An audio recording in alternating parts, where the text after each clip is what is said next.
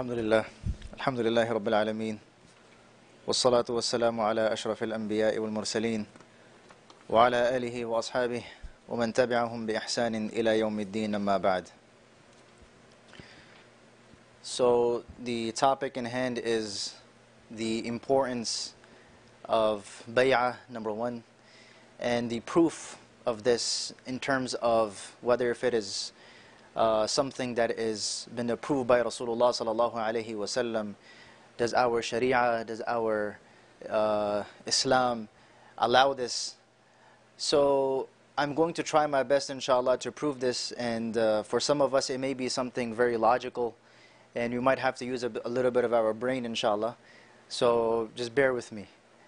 So of course, the first thing is first, and that is why do you need a mentor? Right? A question can pop and arise over here that what's the importance of the mentor, right? Can I not achieve all of these levels of spirituality myself? And the answer is no, you cannot, right? It's that easy. Anything in life that you want to achieve and gain, there has to be some sort of a mentor to get you, to lead you to that place, to get you there. Whether if it is a sports, whether if it is becoming the wealthiest person in this world, whatever you need to succeed in this world, you need some sort of mentorship. And that's why in the Quran, Allah subhanahu wa ta'ala, when He says that be amongst those who are the righteous servants of Allah subhanahu wa ta'ala. In Surah Al-Fatiha, we ask Allah subhanahu wa ta'ala every single day. We ask Allah subhanahu wa ta'ala, what sirat al-ladhina? We ask Him, ihdina sirat al-mustaqim. Ya Allah, guide us to the straight path. And what is that straight path, Ya Allah? Is the path of those an'amta alayhim, those whom you have bestowed your favors upon. And in another place, Allah subhanahu wa ta'ala, He explains who are those people whom Allah ta'ala has bestowed His favors upon. Min al-nabiyyin, was-siddiqeen, was-shuhada, was-salihin. These are the people, the anbiya of Allah subhanahu wa ta'ala. Anbiya, nabiyyin, siddiqeen, the truthful ones, was-shuhada, the ones who died and martyred in the path of Allah subhanahu wa ta'ala, and was-salihin, the righteous servants of Allah subhanahu wa ta'ala. So when we ask Allah ta'ala to guide us to that straight path, Allah subhanahu wa ta'ala wants us to attach ourselves with those individuals that Allah subhanahu wa ta'ala talks about, whom Allah has already guided to that path. Right? Because we ourselves cannot guide ourselves to that path. We need somebody to take us there. And who is that? That is amongst those four people, in that category of those four people. And of course, one of them is what? Salihin, the righteous servants of Allah subhanahu wa ta'ala. So when we ask Allah ta'ala to guide us and to take us there, to lead us there, we're actually asking Allah subhanahu wa ta'ala to show us an individual who can actually help us and aid us and assist us to take us to that righteous path, to that straight path of yours. So that is why when we come here and when we listen to these speeches, we try to understand and acknowledge the importance of this, this environment that we are in. That why are we here? What's the reason behind it, and what's the goal behind it? The goal behind it is so that each and every single one of us can be guided to that straight path. Each and every single one of us can be led to that straight path. And for that you need a mentor. For that you need somebody. Right? Now when we come to the fact that has this term of bay'ah that we hear over and over. And the meaning of bay'ah, the literal meaning of it, I'm going to get into both meanings. The literal meaning of it and the shar'an, the islahan meaning of it as well. That what does it mean in the linguistic meaning of sharia? What does it mean? The literal meaning of bay'ah is to make a promise. So I make a promise with you, and that is known as bay'ah. I make a promise with you that I'm never going to, hurt you again. I'm never going to, steal from you again. That's a promise, general promise. When we talk about in sharia, in Islam, when we say bay'ah, what does it mean? It means that you take a promise from a group of people, that they are going to abide by the laws of Allah subhanahu wa ta'ala and the sunnahs of Rasulullah sallallahu alayhi wa sallam. This is what it means. That when, of course, the shaykh, you come to him and you say, hey, I want to get bay'ah. I want to do bay'ah. What does it mean? You're actually telling him that I want to obey the laws of Islam, number one, and I want to obey the sunnahs of Rasulullah sallallahu alayhi wa sallam. This is the meaning of bay'ah. Now, has this been proven in Islam? Did the Prophet sallallahu alayhi wa sallam do this? Did the Prophet sallallahu alayhi wa sallam take bay'ah from Sahaba radiallahu ajma'in? There were 4 types of bay'ah that the Prophet sallallahu alayhi wa sallam had done in his life. The first bay'ah that the Prophet ﷺ had done was Bay'atul Islam. Bay'atul Islam meant was when a person came to the Prophet ﷺ and he said, Ya Nabi Allah, I want to come into the fold of Islam. The Prophet ﷺ would take a promise from him, and that promise was what? You're going to accept the fold of Islam and never going to turn back to kufr. You won't ever go back to kufr. So he would say, yes, Ya Nabi Allah. That was the first bay'ah that the Prophet ﷺ would take, number one. Number two was Bay'atul Hijrah. Hijrah is migration. When the Prophet ﷺ would tell his companions to migrate, it was for that purpose. The Prophet ﷺ would take a promise from them and they would do so. The third one is Bay'atul Jihad. And this was from time to time the Prophet ﷺ would take this in different battles, where the Prophet of Allah ﷺ would tell the Sahaba that you're going to stay in the battlefield. You're not going to run away. Your life depends upon it. And even if you have to sacrifice your life, you're going to give up your life. And this was something so great, the Prophet ﷺ, when he would take this bay'ah from the Sahaba radiallahu ajma'in, in one instance, when the Sahaba actually did do bay'ah, bay'atul jihad, and they were actually singing a poem, and that poem was نَحْنُ الَّذِينَ بَايَعُوا مُحَمَّدًا عَلَى الْجِهَادِ مَا بَقِينَا أَبَدًا.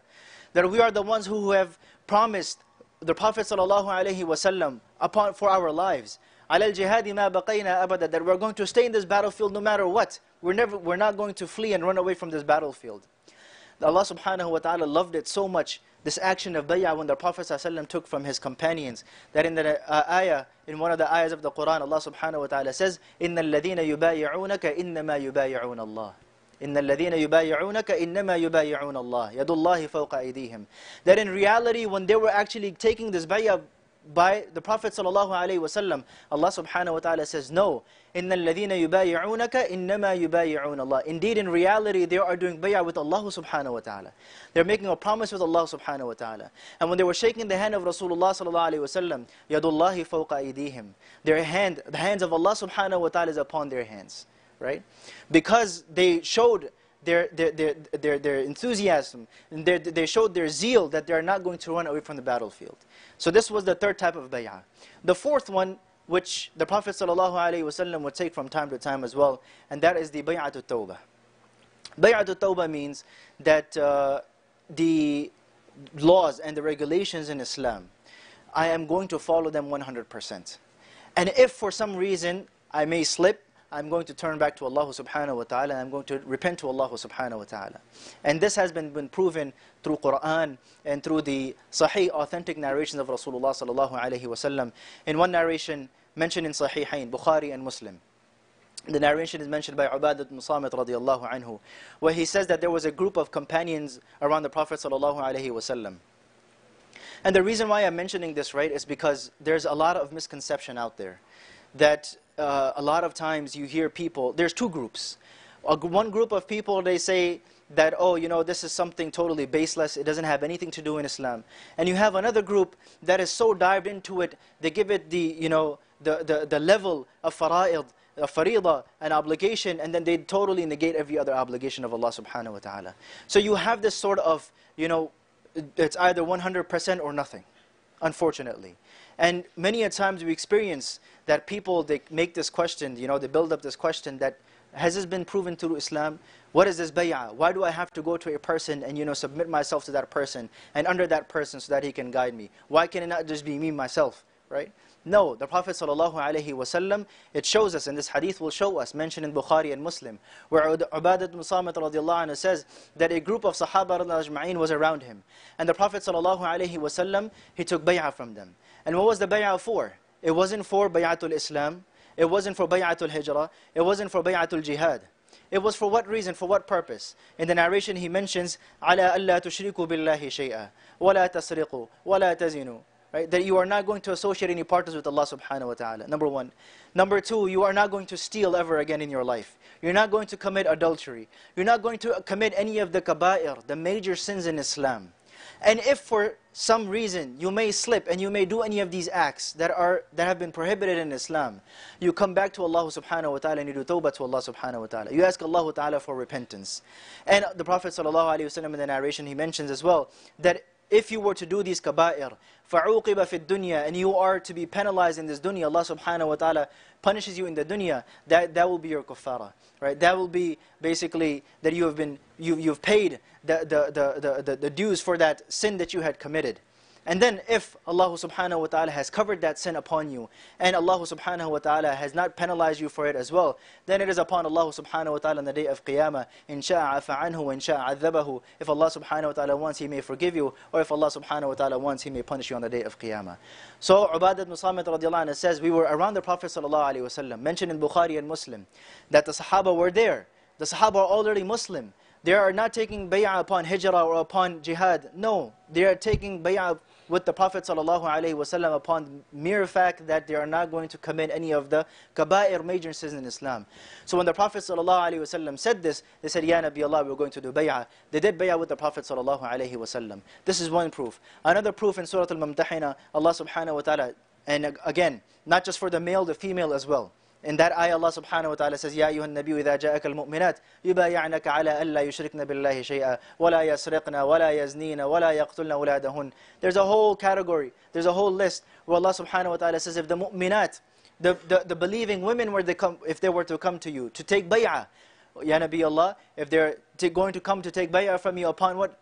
That they're not going to steal, they're not going to commit adultery, they're not going to associate any partners with Allah subhanahu wa ta'ala. فَبَايِعُهُنَّ. So take their bay'ah, take their promise. وَاسْتَغْفِرْ لَهُنَّ اللَّهِ. And seek for Allah subhanahu wa ta'ala's forgiveness for them. إِنَّ اللَّهَ غَفُورٌ رَحِيمٌ. So we have these proofs in Islam, in Sharia. This is not something that we have made up or has been made up. No, it has been proven through Quran and Sunnah of Rasulullah sallallahu alayhi wa sallam. It is just that very unfortunate people don't really understand this factor. And again, as it has been mentioned over and over and over again, right? One of the ways to take you out of the fold of Islam is what? Very easy. Is to basically work on your heart. And nowadays, in this day and age, the entire world is working upon our hearts. The entire world is working upon our hearts. Right? Whether it may be our cell phones, whether it may be the social media that we're involved in, the friends we're around. Each and every single thing is working upon our hearts. And when that heart is now destroyed, now what happens? A person easily leaves the fold of Islam. It happens very often. Now how do you protect that? How do you save that? How do you save yourself from that and your kids from that? Is to work upon that heart. And this is the reality of it. That alhamdulillah, in this day and age, we have such a blessed gathering, right? Where every single month we come in and we check in. That how is our spirituality? 1 month passed so quick, right? Last month we were here, now again we're here. Now we ask ourselves, that where's that spirituality that I was looking for? Have I gained anything, yes or no? So this is that workshop that we are here for. It is not something that we've made up again. It is something that has been proven through Islam, through Quran, through the Sunnahs of Rasulullah sallallahu alaihi wasallam, the sayings of the Prophet sallallahu alaihi wasallam. It is just that we have to value it and we have to take that a step forward so that we can work upon our heart, save our iman and the iman of our progeny. May Allah subhanahu wa ta'ala give all of us the ability to do so, inshaAllah. Jazakumullah.